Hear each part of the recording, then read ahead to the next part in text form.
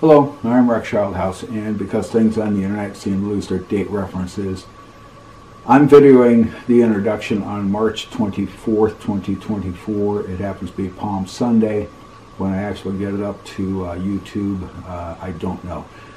This is about our visit to the Wall That Heals while it was on its stop in El Cajon, California, San Diego County. And we were down there on Friday, March 22nd, 2024. And it was emotional. I visited the Vietnam Memorial Wall in Washington, D.C. while I was stationed there. And that was emotional. And this is a 2/3 scale reproduction of that wall with a whole lot of other stuff. And I had intended to spend, because I'd been to the quote-unquote real wall, I had intended to, just do a walk by, see how they did it, see what it was like, whatever else. And we had other places to go, other priorities.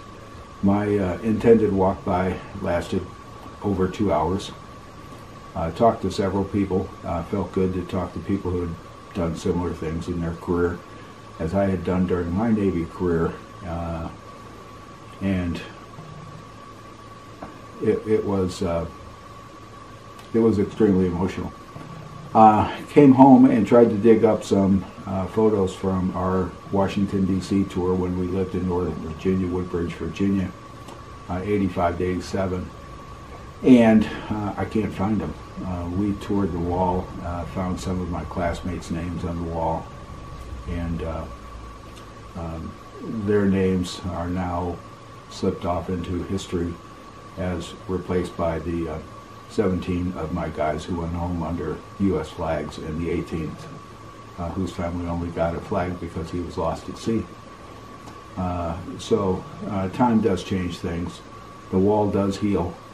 And this was one of the most emotional events in a long time, and not disturbing emotional. It does heal, and it was phenomenal.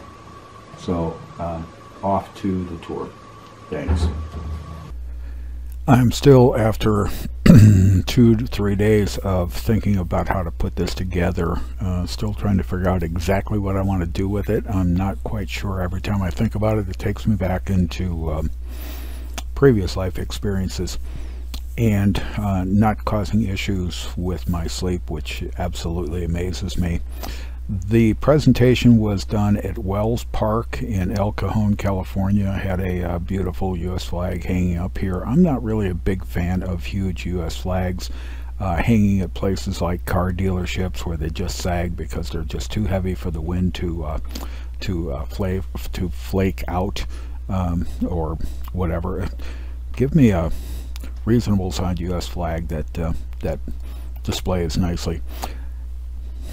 This is the entrance to the park, and I would say the total presentation, the grass area, the booths, the displays that they had, the benches that they had set up, which was very nice, probably occupied 2 to 2.5 acres.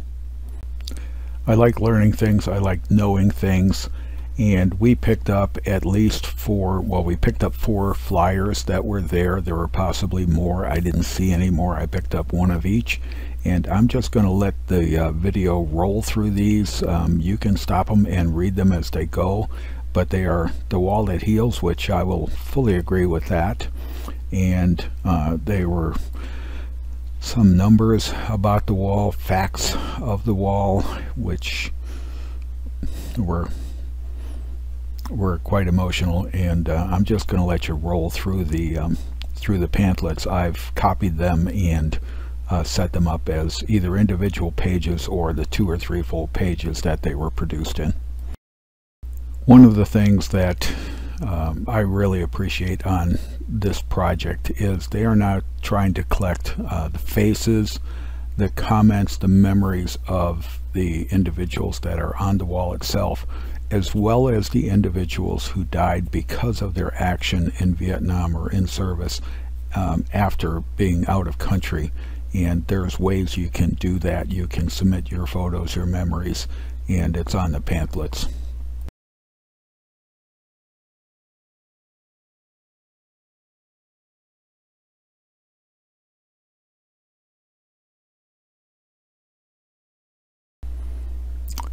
Walking up to the wall, as I said, this probably occupies 2 to 3 acres. It's a 2/3 scale representation, duplication of the wall, and numerous volunteers walking around.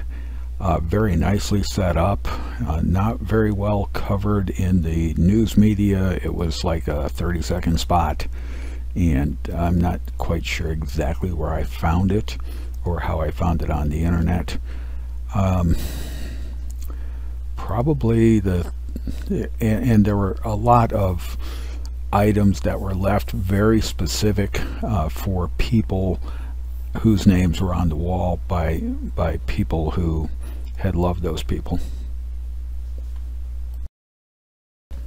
This particular one took some time because it was, if I can read it right, it was Edward Frank Sr. and Edward Frank Jr. And as you read the card, you learn that it's not a father and son, but it's two people who indicate a relationship through blood, but ended up in a relationship through service to their country. And emotional. No matter what I think, how I want to present this, I'm not happy with whatever I come up with, so I'm going to suffer through whatever I do. I wasn't chasing any particular name anymore. I didn't research the classmates, the people from our church, our neighborhood that were lost in Vietnam or became casualties of because of Vietnam. So I'm just going to let the pictures slide through.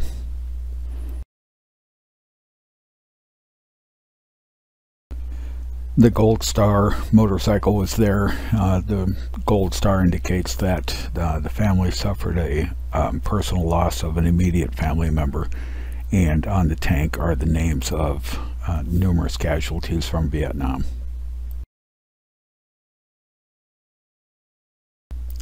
Looking at the amount of material in the wall itself, it's several hundred feet long.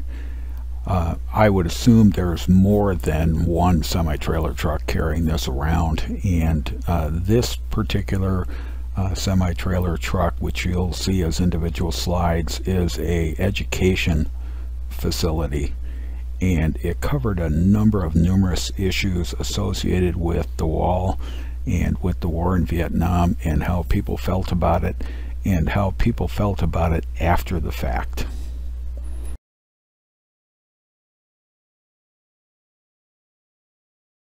They did address the POWs of Vietnam and read several books about the POWs, and I know or have known, because several of them have passed away, In Love and War by Jim and Sybil Stockdale, who is, he died as an admiral in the United States Navy. He was a key Vietnam POW. And the book Patriot, Prisoner, Survivor, An American Family at War by Henry James Bettinger are two good books on the Vietnam POW issues.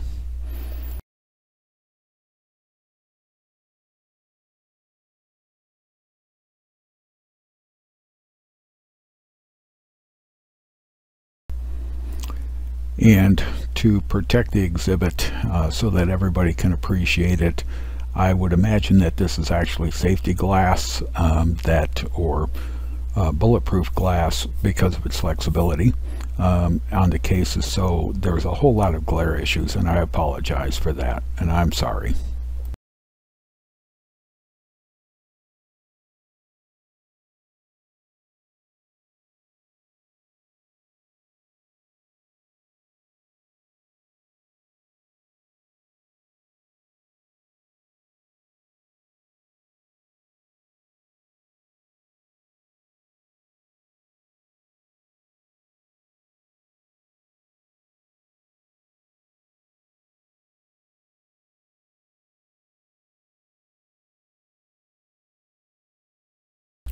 Pretty much anytime I go somewhere to view something, I grab a camera just in case. I hadn't planned on taking any photos, so I hadn't recharged the battery, the 2 batteries I have for the camera the night before, so I know I had battery power available to me though. And I ended up taking over 110 pictures in 2+ hours at the Wall That Heals, the mobile display of the Vietnam Veteran Memorial. One of the things that amazed me, and I'd heard it before, and it hadn't really hit me until I was standing there.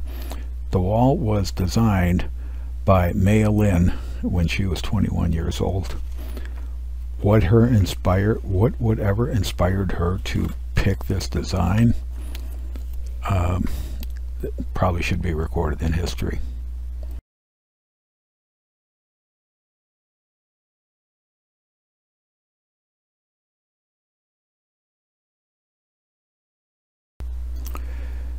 I don't want to get political, but I do want to get factual. A number of people, and well, I taught college, community college in particular, did teach 4-year college for a little while, tell me that Nixon, President Richard M. Nixon, is the guy who started the Vietnam War. No. The wall has a timeline on it. The trailer has a timeline on it. It's how we developed into the Vietnam conflict, and the facts are it goes back to the 1950s, which I appreciate the educational aspect of this presentation, and that's what it was. It was an educational presentation. It wasn't political, it wasn't anti-war, it wasn't pro-war. This was the cost of the war.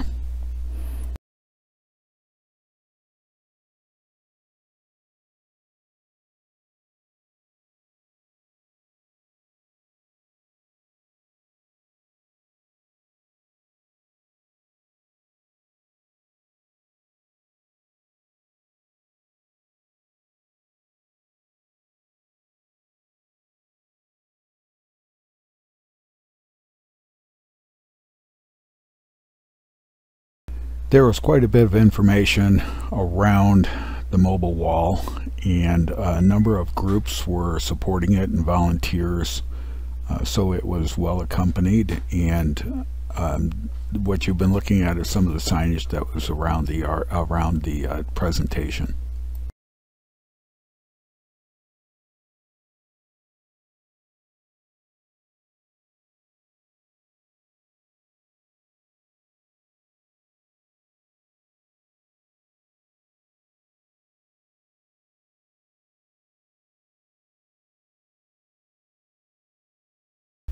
As I said earlier, I expected to spend maybe 30 minutes there. We had numerous things on our schedule, our agenda for that day. I spent over 2 hours. I took my camera just out of habit. I hadn't expected to take very many, if any, pictures at all. Ended up taking over 110, ended up spending more than 2.5 hours, more than 2 hours, probably closer to 2.5 if not longer. Didn't pay attention to it. Really enjoyed the conversations I had with the people, and as I was walking away, I just turned around and took one more shot, and it was an amazing trip. I appreciate them bringing it to El Cajon and finding out that it was going to be here. Thanks for watching. Hope you enjoyed it. If you get the opportunity to see it, and there are ways in the pamphlets that are shown earlier, there are ways you can request the wall to visit your town, your city, your community. And I'm glad the people who did this got it to come to us. Thanks for watching. Hope you enjoyed it.